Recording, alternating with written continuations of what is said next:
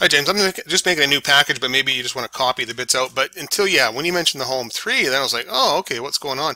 I see exactly what's going on here. What I did is I went in and I made I was using the blur slider page as my sort of default page. I wasn't actually using the Home 3, but I see what's happening is the actual links to the style sheets didn't even get embedded into the Home 3 page, so that's what the problem is. So if I open up my blur slider and I copy these right here, so if I go to my sliders, blur slider, and I just want to run through this so we, so you know what I'm doing here anyways. And in the where we got that header 1.css, so let me just see here, that's it. Yeah, we're just going to replace the header 1.css with those two lines right there, and I'm just going to make sure that everything else is the same. So I'm going to save and preview now to see what's going on. Yeah, because I saw the page totally gimped, totally messed up, the Home 3 page. Then after I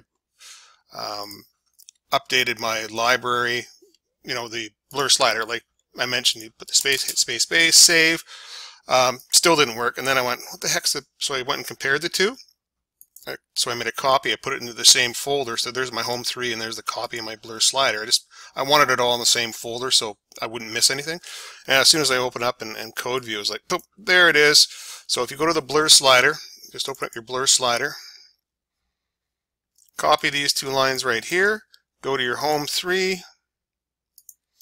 I'm just going to do a bunch of controls. These where you see the header, yeah, that's the wrong style sheet. It should be these two, not the header 1.css. So that's something we've got to get fixed. But my apologies for that. But this is what you should be seeing now. Okay, and I put the script in as well. So there you go, like that.